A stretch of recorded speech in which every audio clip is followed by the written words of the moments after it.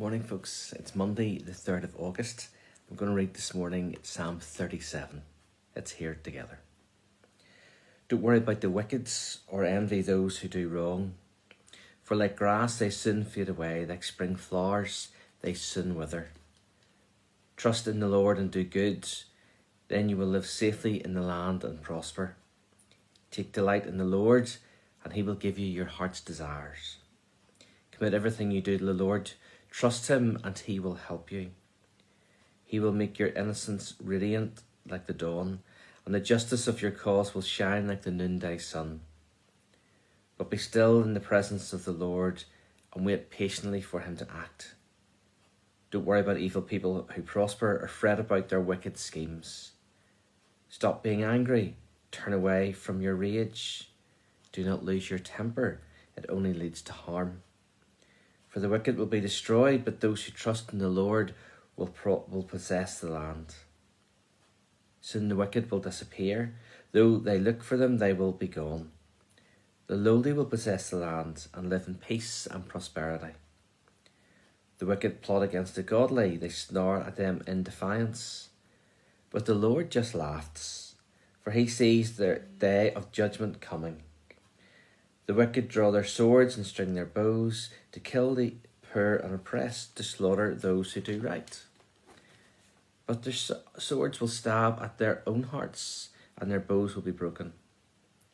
It is better to be godly and have little than to be evil and rich.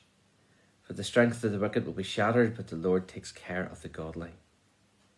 Day by day the Lord takes care of the innocent, and they will receive an inheritance that lasts forever. They will not be disgraced in hard times.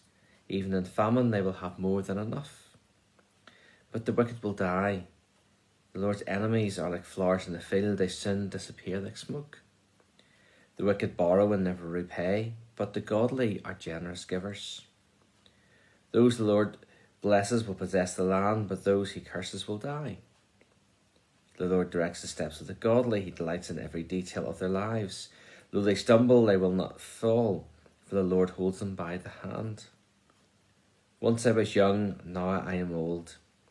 Yet I have never seen the godly abandoned, or their children begging for food.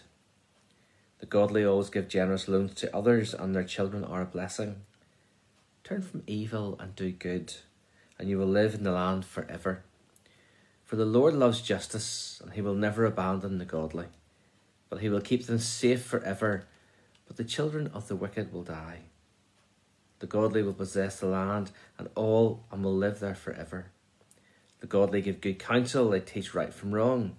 They have God's law. They have made God's law their own, so they will never slip from his path. The wicked wait in ambush for the godly, looking for an excuse to kill them. But the Lord will not let the wicked succeed, or let the godly be condemned when they are put on trial. Put your hope in the Lord. Travel steadily along his path. He will honour you by giving you the land. You will see the wicked destroyed. I have seen wicked and ruthless people flourishing like a tree in its native soil. But when I look again, they were gone. Though I searched for them, I could not find them. Look at those who are honest and good, for a wonderful future awaits those who love peace. But the rebellious will be destroyed. They have no future. The Lord rescues the godly, for he is their fortress in times of trouble. The Lord helps them, rescuing them from the wicked. He saves them, and they find shelter in him. Amen. It's the end of Psalm 37. It's a psalm of contrasting, a psalm of what happens with good people opposed to what happens to wicked people or ungodly people. And the psalmist is trying to make that point that, yeah, for the wicked, maybe sometimes things go well for a while, but they will disappear. But if we hold on to God, he is always with us. But verse 7, be still in the presence of the Lord and wait patiently for him to act. Wonder how patient we are at times. Wonder how good we are at being still in the presence of the Lord. We live in a world which acts instantly. You get a text message, you need to reply to it straight away. You get an email, it's an instant reply. It's just it's the idea of everything on demand, whenever you want it, how you want it. God says be patient and wait for him and for his time. Maybe that's an important lesson for us to learn this day. As we compare and contrast the good versus the evil, the godly versus the ungodly, let us be a patient people who are content to wait for God's time and God's will, and that we trust that. Let's pray together. Father, thank you that you are ultimately in control, that you do know right from wrong, and you teach us right from wrong. Help us to listen and obey. Lord, help us to be patient. Help us to be still in your presence and just to wait on you and on your timing and for your perfect will. Father, thank you that you are in control.